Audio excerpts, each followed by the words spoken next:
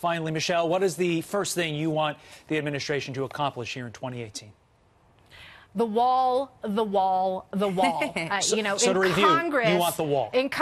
In Congress, guys, now we've got this clamor from both parties for a so-called DACA fix. And I am one of those unrepentant children of legal immigrants to this country who absolutely supports everything this president is doing to put immigration enforcement and border security first. Period.